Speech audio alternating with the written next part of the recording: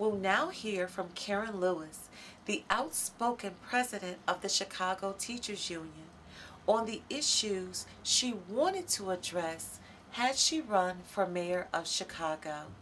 I'm going to work strongly with the City Council to encourage participatory budgeting, participatory democracy on every single ward down to the block, if at all possible. I mean, it's just that those are the things that we have to do to move this city forward. We are going to have to change the political landscape. It's going to have to look differently. It's going to have to feel differently. But what it's going to be more than anything else is that people start to feel empowered and part of the process. What I see throughout this country is more and more and more voter suppression. But don't be fooled and think it's just in the South. It's everywhere. It's here too. People want people to not be engaged in the political process. How do we change that? We change it by electing people who are committed to democracy, are unabashedly, outwardly outspoken about that, and place demands on them. So the question is, what is our responsibility as residents of this city to do? And our major responsibilities are to find candidates who believe in what we believe in. Participatory democracy requires work. This is not about one single election. This is about building a political infrastructure that resembles everyone and that speaks to everyone. So what I'm hoping is that people here are committed to a participatory democracy, and that people here are committed to things like an elected representative school board. And this is about changing the political infrastructure. And if you're down for that, I think that you're someone who would vote for someone like me if I would choose to run.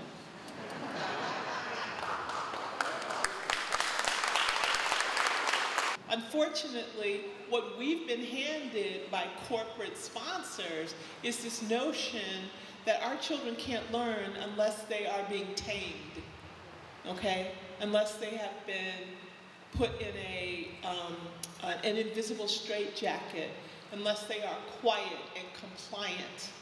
That is not an education. That is training for low-wage jobs that these people plan to have for our children. And these are something that we've been talking about for some time. A financial transaction tax on LaSalle Street, or the South Street tax, would generate for this state anywhere from $10 to $20 billion.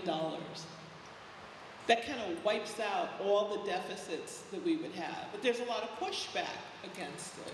There's also a national financial transaction tax that's being looked at. But again, the people that control the donor class also are the ones who are pushing back against this. The key to this is that at some point, when does austerity stop for the rest of us?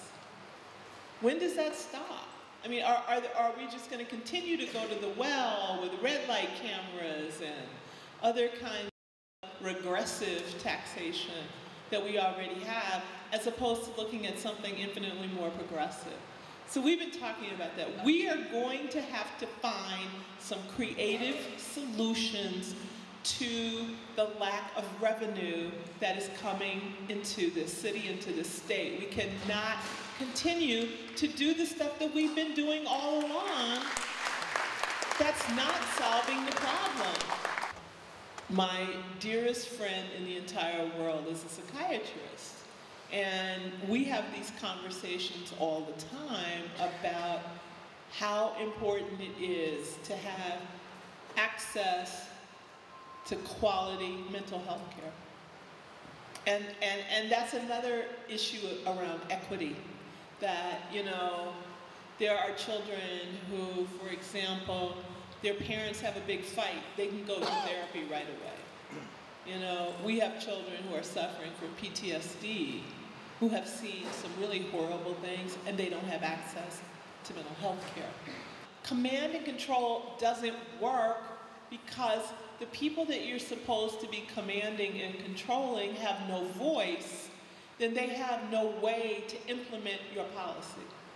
Because especially if they don't believe in it. We have to have a real discussion around how the budgets work.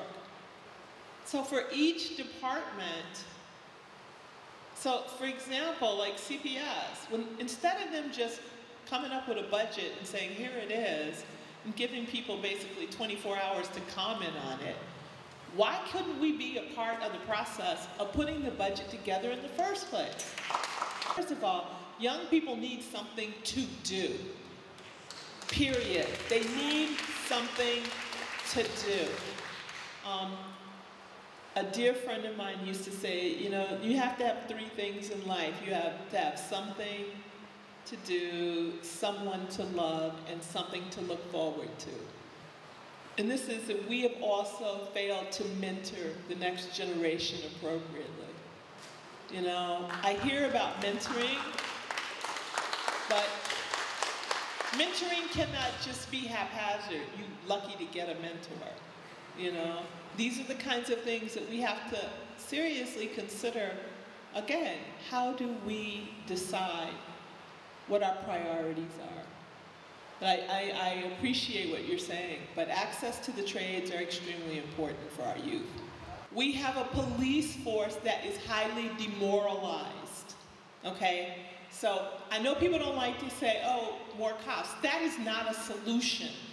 Hiring more cops gives us the opportunity to do several things. Number one, when our statistics and when our city was the safest, we had the strongest community policing program going.